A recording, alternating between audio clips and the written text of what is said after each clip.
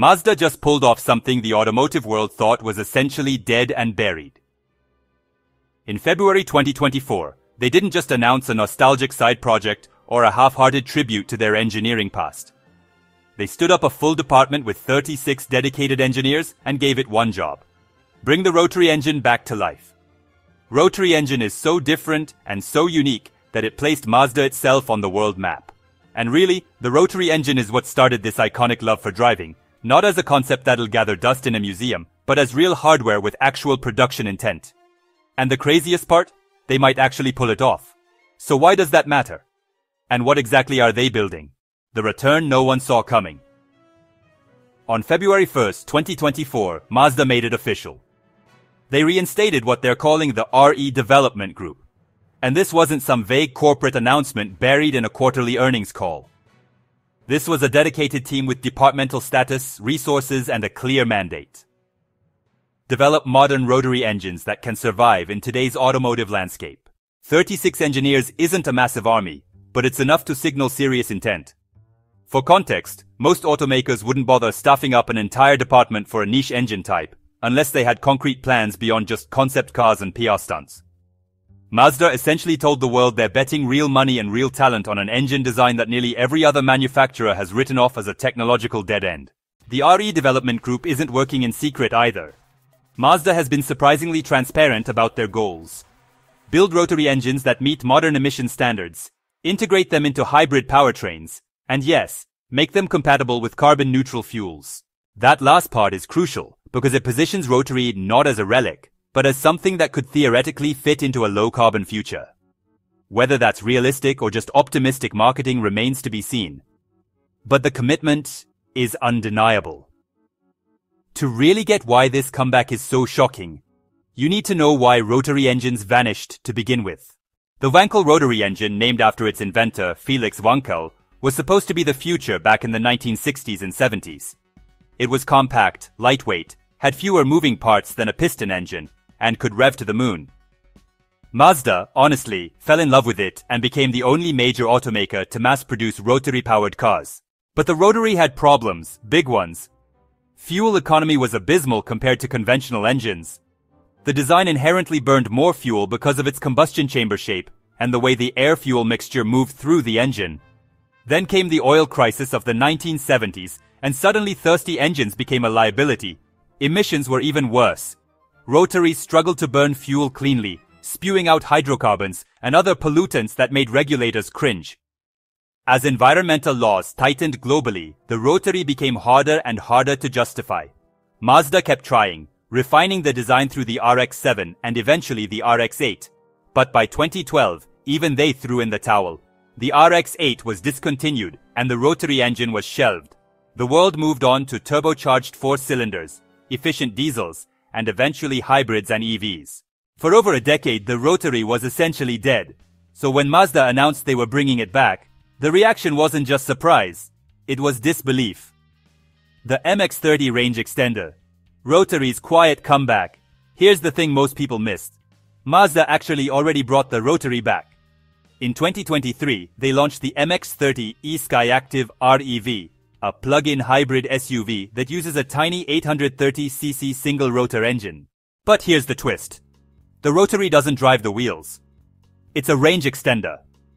It sits there quietly, spinning away to generate electricity that charges the battery, which then powers the electric motor that actually moves the car. This is a fundamentally different role than what Rotaries did in the RX-7 or RX-8. Instead of screaming at 9,000 RPM and guzzling gas, this little Rotary runs at a steady, efficient speed, acting more like a portable generator. And it turns out Rotaries are actually pretty good at that job. They're compact, smooth, and, when you're not asking them to deliver wild horsepower, they can be reasonably efficient. The MX-30 range extender wasn't a blockbuster sales hit, but it proved something important. Mazda could build a modern Rotary that met emission standards and served a real purpose. It was a proof of concept, really just a way to test the waters and keep the engineering knowledge alive. And it laid the groundwork for what came next. The iconic SP concept, a Rotary sports car, returns. In 2023, Mazda unveiled the iconic SP concept at the Japan Mobility Show. And this is where things got really interesting. This wasn't a sensible hybrid SUV. This was a two-seat sports car with aggressive styling, a low-slung stance, and a powertrain that made enthusiasts sit up and pay attention. A dual-rotor rotary engine paired with an electric motor in a hybrid setup. Mazda claimed the iconic SP could deliver around 370 horsepower while maintaining relatively low emissions and the ability to run on carbon-neutral fuels. The design itself was striking, sharp lines and a purposeful stance that screamed driver's car. But you know, concepts are cheap. Automakers roll out flashy concepts all the time that never see production. What made the iconic SP different was the language Mazda used. They didn't say this represents our vision for the future, or this explores what's possible. They said they were considering production. That's a very different message.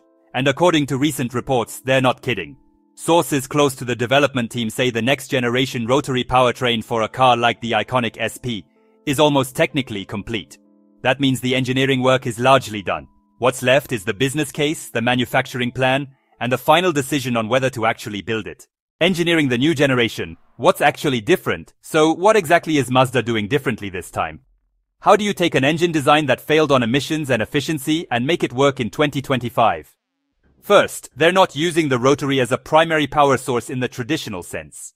The hybrid setup means the rotary can run at its optimal efficiency range, generating electricity rather than directly driving the wheels through a gearbox. That alone solves a lot of the old fuel consumption problems. When a rotary engine is allowed to spin at a constant efficient speed, rather than constantly accelerating and decelerating with the car, it becomes much more manageable. Second, they're engineering for carbon-neutral fuels. This is critical. Even if the rotary burns fuel, if that fuel is synthesized from atmospheric carbon or derived from renewable sources like microalgae, the net emissions picture changes dramatically. Mazda is betting that carbon-neutral fuels will become more available and that regulators will account for life cycle emissions, not just tailpipe emissions. That's a gamble, but it's not insane. Third, emissions control technology has come a long way since 2012. Modern catalytic converters, particulate filters, and combustion management systems are far more sophisticated. Mazda claims they can meet Euro 7 and upcoming US emission standards with the new rotary designs, which would have been nearly impossible a decade ago. The dual rotor setup in the iconic SP concept is also interesting. Two rotors provide more displacement and power while maintaining the compact size and smooth operation rotaries are known for. Paired with an electric motor, the system can deliver instant torque from the electric side and high revving power from the rotary side. It's a combination that on paper at least plays to the strengths of both technologies.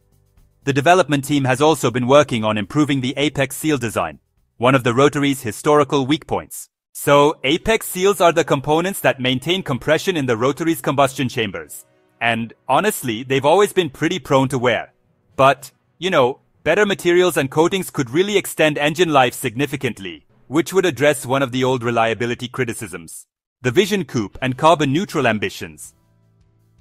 In 2025, Mazda showed another concept called the Vision Coupe, and this one pushed the carbon-neutral angle even harder.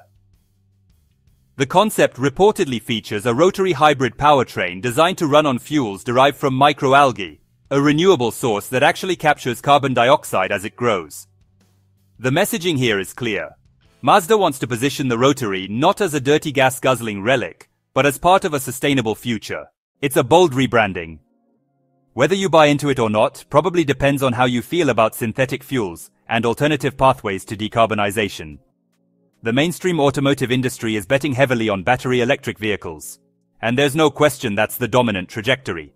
But Mazda is saying, yes, we'll do that too. But we're also going to explore other options. We're going to try to keep internal combustion alive in a form that can coexist with stricter environmental standards. Whether they succeed or fail, it's a fascinating experiment and other manufacturers are watching. If Mazda can make a business case for a niche, emotionally engaging product in the age of electrification, others might follow.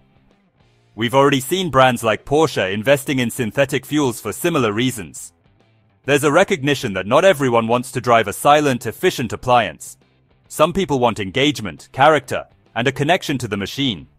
The rotary engine, with its unique sound, smoothness, and high revving nature, offers that in a way few other engines can. Mazda still hasn't committed to production. The iconic SP and Vision Coupe remain concepts, and the final decision on whether to build a rotary sports car hasn't been made public. but the fact that the engineering is almost done suggests they're close. The next few years will tell us whether this gamble pays off, or whether the Rotary stays in the concept car graveyard. Either way, the fact that Mazda is even trying is worth paying attention to. They're betting that passion, heritage, and clever engineering can carve out a space in a rapidly changing industry.